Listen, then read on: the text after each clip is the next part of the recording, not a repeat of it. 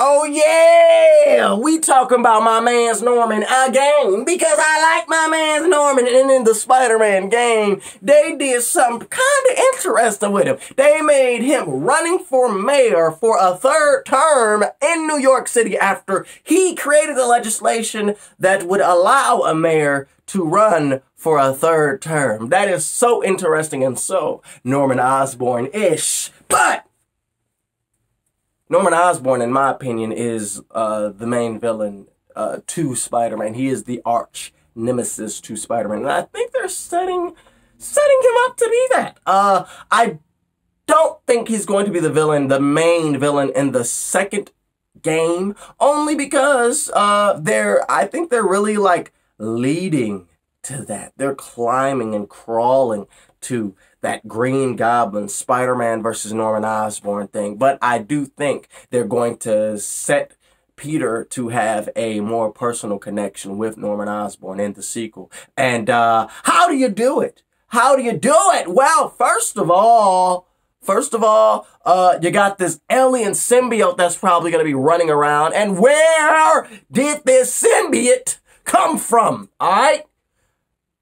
You see what I'm doing. Venom, of course, is probably going to be the villain in Spider-Man 2, as he probably should be. The symbiote came from Oscorp, and it's probably going to be a alien artifact that landed or was taken from space, and Oscorp was experimenting with it, and they utilized it. Norman utilized it for Harry. Now, honestly, as I just said that out loud, they're probably not going to go the alien route because Norman Osborn putting an alien on his son is a little weird, but maybe they I just don't like the idea in the Ultimates. You know, he created, Osborn created the suit along with Richard Parker, or it was Richard Parker and Eddie Brock Sr. They created the suit, and it was the cure to cancer, and this suit did not really just cure cancer. It had created monsters, which is a little weird. So maybe Norman Osborn did that, but I think it's a little bit interesting. For me, it makes a little bit more sense where it's an alien artifact that creates this monster in people because it's a living thing. So on one hand, Norman Osborn was doing like science work on an alien, and, you know, decided I can utilize this to cure my son. Or on the other hand, Norman Osborn created this thing and this vat to cure his son. Nonetheless, it gets loose, and Venom is terrorizing everything. And we got to figure out what is this thing, where it come from. Of course, Norman Osborn would know where it came from. I would probably assume that's why Harry Osborn is in this vat of green sauce, because probably if it ain't contained, he gon' go crazy, because that's probably what's been happening.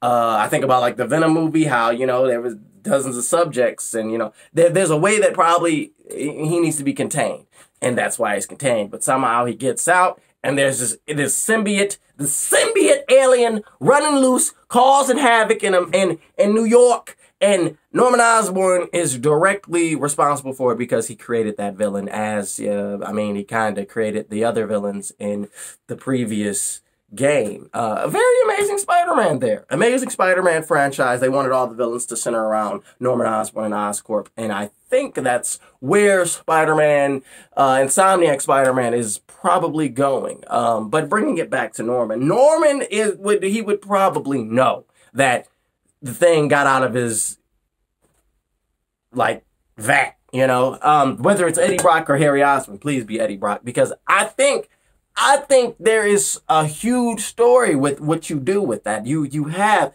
the investigation of what is this monster going around. Some people say it's Spider-Man, some people say it's not. What is this? And it gets tied back to Norman, and Norman tries to cover things up, and that somehow leads Eddie to becoming Venom. Somehow, some way. And that creates this larger narrative of Norman Osborn being this like powerful figure, you know, this man that you don't really mess with Norman. And I think that's kind of where they're going to take him in the game. They take him to that place of, you don't really want to mess with Norman, as he should be in the movies. You don't really want to mess with Norman, because Norman, he gets things done. And I think it could be very interesting if they do the Eddie Brock thing of like him being this big guy and Norman being like this 60 or 55-year-old man, and him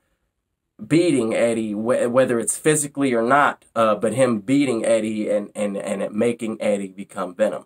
But I think that's one way you handle Norman in the sequel. You don't necessarily have to make him full blown out goblin, but instead you make him a force. Also, everything that I'm saying, I don't think Norman should necessarily be a direct baddie, okay? Like, I don't want Norman to be evil. I want Norman for people to be able to identify with Norman, not fully understand him yet, because that's probably going to be saved for the third game, but I want people to be able to identify Norman and understand some things, some places that he's coming from. The fact that he wants to help his son by any means necessary. The fact that he really loves his son.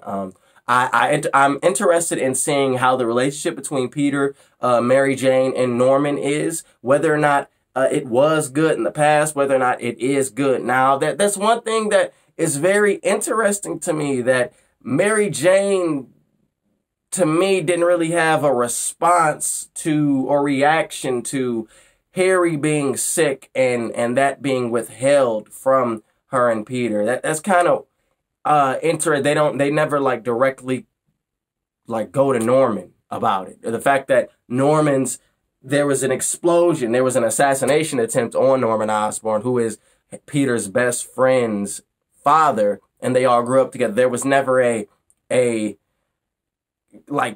reaction to anything like that. So hopefully Insomniac, they do some things with that, really pushing that story, pushing that relationship, that connection, because there is ultimately a connection there.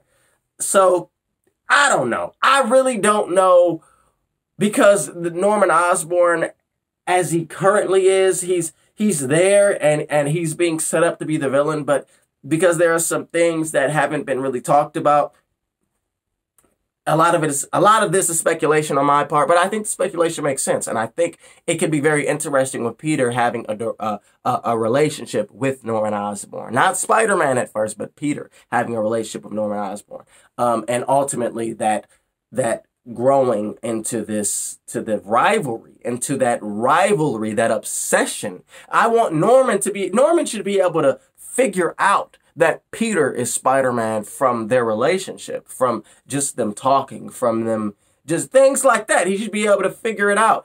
Harry Osborn's probably going to come back in the sequel. He's probably going to come back from out of town, and Venom's probably going to be loose, and there's going to be that whole thing of what is Venom and Norman knows.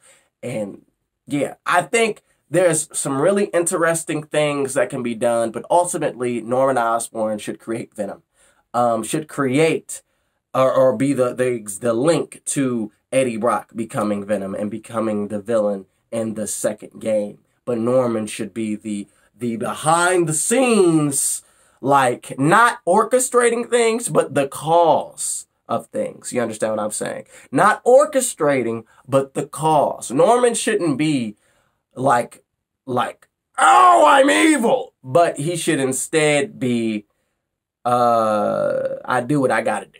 And if people get in my way, you will go. That's what I think they should do. That's what I think they will do. That's what I think they could do. But what do y'all think? Let's have a conversation in that comment section down there. As always, I thank you for watching. I am Venom2Million. Hit that like button if you like the video. Subscribe. If you are new, my Twitter is in the description. And Venom2Million saying, peace, y'all. Peace. Have a good one. Peace.